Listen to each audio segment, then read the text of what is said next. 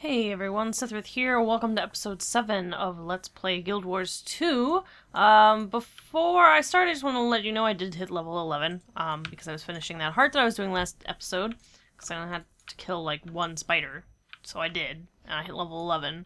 I do want to work on at least maybe, like, 1 or 2 more hearts before I continue my, personal story. I almost said epic story again, but, because I'm trying to kind of stretch out my story a bit, because otherwise you get a story in chunks of 10. So, meaning every 10 levels you get a new chunk of story.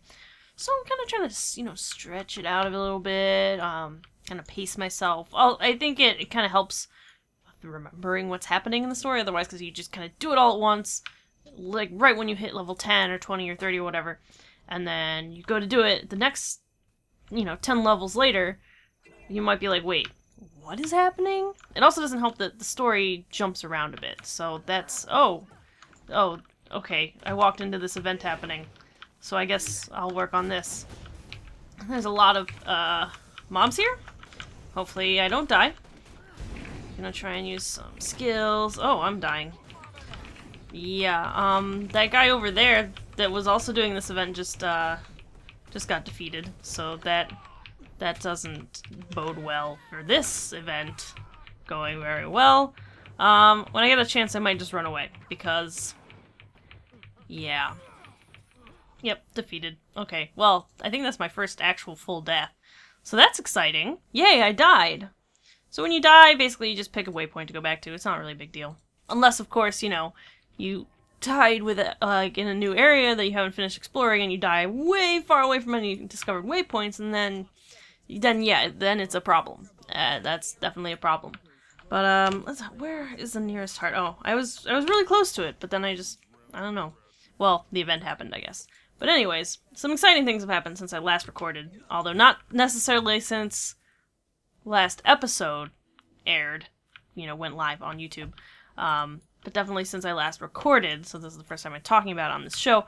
First of all, Season 2 came back. Let me open up story journal. Oh gosh, I should probably not stand so near this event while I'm trying to do this. Not a good idea. Alright, I'm gonna stand back a bit. Okay, so, Season 2 of the Living World story thing, whatever you want to call it. I guess they call it Living World. I've heard people refer to it as Living Story, but whatever. Season 2 has returned. If you don't know what this is, because I haven't talked about it, because I'm not at the right level to do it, so I haven't really had a chance to talk about it, basically, this Living World story thing is, when you log in, you unlock this, and you can participate in it. It's another story aspect. It's like your personal story, but everybody's doing it. You know, I think you get it, right? Hopefully. So before, we only had, for Season 2, they had released, chapters 1, 2, 3, or episode, I don't know, episode? Yeah, episode, I guess, is the proper thing. Since I didn't play when the first part of Season 2 came out, I would have to buy it with gems to access it. But since I have logged in, since episodes 4 and 5 have come out, specifically, I guess, part 5, Echoes of the Past, is the main one. That is what this update is called, Echoes of the Past. You complete it, you get rewards. It's pretty cool stuff. Obviously, it says this episode will become playable at level 80. Yeah, 79 more? No, just kidding. I know how to count. 69 more, levels to go. So, yeah.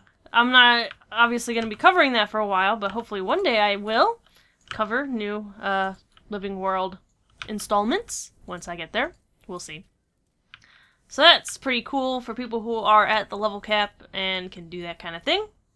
Let me know how it goes. I don't know. I won't know for quite a while. At least not on this character. And some other very exciting news that happened, it's more relevant to me specifically, is that I am starting a Guild Wars website. I mean, I say I'm starting, but it's part of a network. If you know me from Lotro stuff, you probably know that I am a co-host on the Lotro Players News podcast for the Lotro Players website. So that's part of a bigger network called the Players Alliance Network. And there's also a DDO Players that's part of this network, and so we decided that the next step would be the Guild Wars universe, and so I am going to be the lead director of the site, since apparently I am the one who is most excited about this game. And, oh, this is a veteran cave troll behind me. I guess I should kill it. And it's dead. Anyway.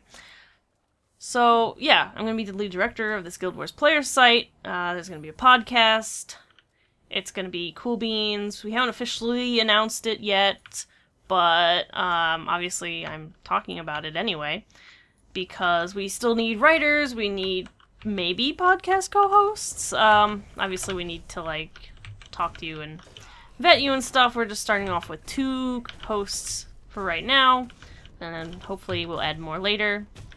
And yeah, so if you're interested in that, I recommend you go to guildwarsplayers.com. If you look around the site under the More tab near the top, you should find a option to join us, and it tells you how you can, you know, send us an email and say like, hey, I'm interested, I like Guild Wars and Guild Wars 2 stuff, and I would like to be a part of this thing, which I would definitely appreciate. I especially am really interested in getting some people involved in the site who know more about the lore. I've been doing a ton of lore research the past week since we decided to do this. I've watched so many videos and I've listened to so many other Guild Wars podcasts and Guild Wars 2 podcasts the past week. But I definitely, obviously don't know nearly as much as people who've been really into the games, you know, for the past few years since they've been released, since Guild Wars released and since Guild Wars 2 is released. So people who know a lot about the lore, I'd really appreciate you, you know, contributing to the site. That'd be super cool. Even if you just do some one-off articles, like you don't have to do like a column or anything. So remember how I switched back to, I switched to dual-wielding pistols, and I switched away from a two-handed rifle?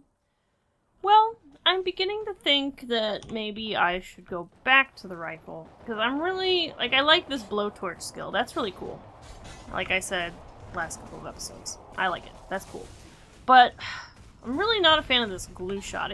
When you have so few skills, even just one that you think is kind of crappy is, you know, not great. It makes you think about switching weapons. So I'm thinking I might switch back to rifle. I don't think I've played it in a few levels, so I should have some extra skills. And I think I have a somewhat okay rifle somewhere in my loot. This one seems not too bad. Let's see, 205 strength maximum plus 12 precision. Yeah, why not? Let's try it. I guess it would help if I open up my equipment tab instead. Still kind of disappointed that I can't really do the weapon switching like I can on my other characters. Okay, Ascalonian mage, I get it. You're a jerk, and you want me to die or whatever. By the way, in my lore research, I've now discovered why these ghosts are still around, and not, you know, disappearing when you kill them like you would expect of ghosts, or like you would expect ghosts to just generally not exist. It is because of a curse that happened, because, okay, so we are in the plains of Ashford, which is part of Ascalon. You can see on the map, big text says Ascalon. Ascalon was originally the homeland of the Charr, which was kind of established, we knew that. And then the humans took over, the Ascalonian humans took over, because there's different factions of humans, and that's one of them. And they took over, and then the Charr were like, no, screw that, I want my homeland back. And so they did what they could to do so, and one of the things they did is, well, okay, so here's the thing, here's the part where I get a little murky, because, I don't know, researching lore is a little weird because it's, like, nobody seems to just have, like, a really clear-cut, like, here is a chronological telling of the story for, you know, people who are new to this lore situation. It's kind of all over the place. Like, reading wikis isn't really helpful because it references all these characters, like, it just lays out the facts and it uses all these characters, and lore names and other things that you don't really understand, and so whatever. But so here's where I'm murky. I think it's because the Charr initiated this thing called the Searing. Now you might remember earlier I was fighting these things called Flame Legion Charrs. They are the bad Charr that we're fighting. Basically, the Flame Legion used to be in charge of all the Charr, and they worshipped these quote-unquote gods called Titans. And if you remember from the first episode, my little intro thing, my character references killing their gods. They literally killed their gods. Like, I thought that was just like, oh, like, we killed our gods with machines of war. Like, thought it was just a turn of phrase. But no, they literally killed them. After the Searing, and the Searing basically, they use this big crystal to burn everything and destroy everything in Ascalon, including the people living there, the humans. And something about, I don't know, like I said, this is where I get murky, but I think it's because of the Searing that there's all these ghosts here. It's like cursed, and something about you have to get the two swords back together so often, and I can't remember the other one. But yeah, once we get to dungeons, we'll get into that. And I guess when we talk to other Charr more a bit. I don't want to get too ahead of myself. But like I said, I'm a little murky. So feel free to correct me if I'm wrong and that the Searing is not the reason for the ghosts. Or the reason for the curse. Whatever. You get what I'm saying. Anyways, I've been talking a lot this episode, so I'm gonna stop for now. Especially because I'm kind of wandering aimlessly. I'm not actually working on a heart right now. I should probably get myself together.